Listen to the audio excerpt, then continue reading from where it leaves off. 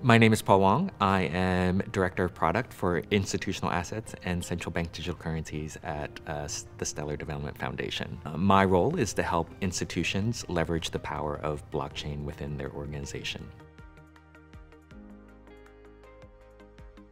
Stellar Aid Assist is a solution that Stellar has implemented to allow donors to disperse cash anywhere around the world. The solution is unique because it does not require recipients to have a bank account. What happens is that UNHCR will submit a file for disbursement. That file is processed by the Stellar disbursement platform. Recipients receive a SMS text message asking the recipient to download an app, a digital wallet. Once certain information is verified, the recipient receives the funds from UNHCR. The recipient can cash out of their USDC at any MoneyGram location or withdraw electronically through a banking app. Received an email from UNHCR asking about Stellar's capabilities in Ukraine.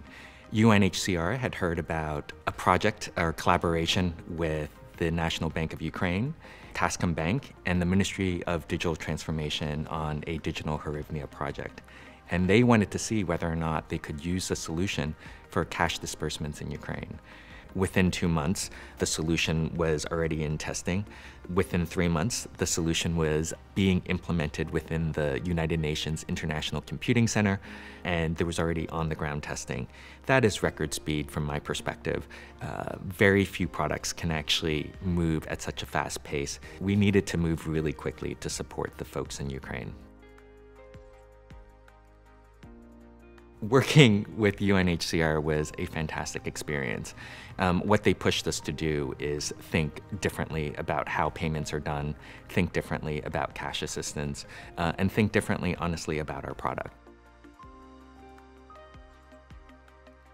Speed is really critical. When there's a natural disaster that occurs, speed is critical in getting funds dispersed. People do not have 3 weeks. 2 months to receive cash. They need the cash today, and blockchain can do that. Stablecoins, tokenized deposits, and central bank digital currencies is really the future of payments. What those solutions allow is for people to really control ownership of their asset. So in the case of Stellar Aid Assist and the use of USDC, for example, what it allows is for folks to have a very robust store of value. That means that folks can protect against inflation, currency devaluation. The second is mobility, convertibility, and fungibility. Populations on the move, for example, can convert USDC into fiat currency almost anywhere in the world. They can also withdraw in dollars or euros if that is supported by the off-ramp solution. When you talk about populations on the move, they tend to hold hard currency or physical assets.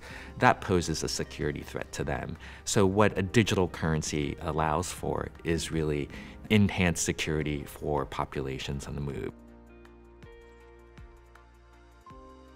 This project is important to Stellar for several reasons. First, it is really at the core of what we do: efficient, low-cost global payments.